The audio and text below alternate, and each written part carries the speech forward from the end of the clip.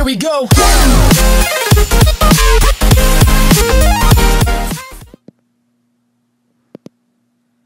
What's up guys, Phantom back here with another video. So today I'm going to be showing you how to copy a YouTube video from any YouTube video, or basically any YouTube video straight to your camera roll. So this is all free, no payment or anything in that. So yeah, to get started, first you need to have the YouTube app. Obviously, if you don't have the YouTube app, then you can't really copy a YouTube. Well, I guess you can. You just have to copy the link of the video you want to. So I'm going to go ahead and go into YouTube real quick. I'm going to go to a video here.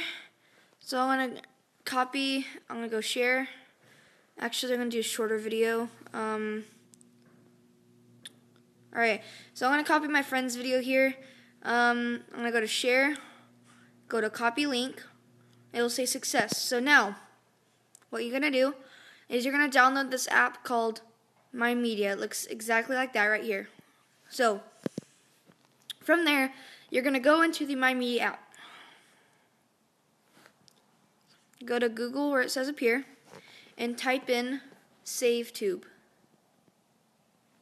Like that. Alright, so you're going to search. You're going to click the SaveTube right there. And it will take you to this website. So, once it finishes loading, you're going to want to zoom in a little bit. It's going to zoom out. Double tap, click paste. You pasted your link to your video. You're going to go ahead and click vid. Right here, vid. Click that. And then it should take you here. So you're going to scroll down just a little bit and you should see your video right here.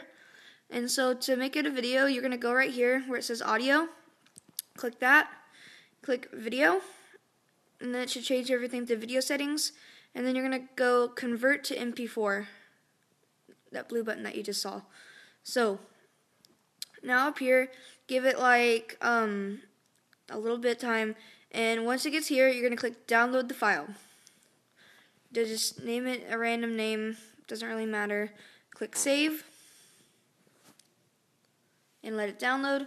Once it's done downloading, go back, media. You're going to go to media down at the bottom, and you're going to see this one right here, which is mine that I just did. Click that, and click save to camera roll right there.